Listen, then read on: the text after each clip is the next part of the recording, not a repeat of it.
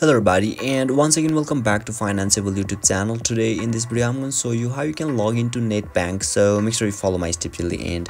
First thing first, I assume that you have already opened any of the internet browser, and now you need to search for the NetBank login in Google.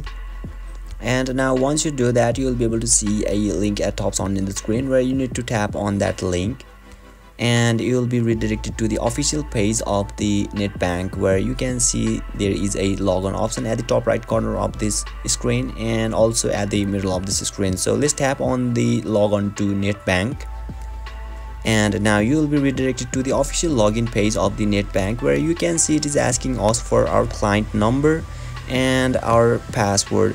So once you complete your credentials, simply tap on the log on, and yeah, you will be able to log in successfully. And right above this login option, you will be able to see there is a remember client number.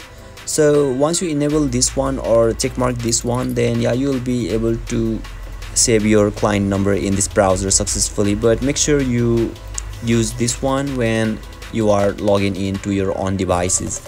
So once you do that, just down below of it you can see I have forgotten my logon details as well. So by chance if you have forgotten your credentials, then simply tap on the I have forgotten my logon details and complete few more formalities, and once you verify yourself, you will be able to log in successfully. So basically this is how you can log into NetBank. And if you still encounter any issue during this process, feel free to leave a comment and I'll be happy to assist you. If you found this pretty helpful, please give it a thumbs up, and if you are new to this channel, make sure to hit the subscribe button and set the bell icon to on so that you can stay updated with our latest content. Thank you for watching, and I'll see you next time.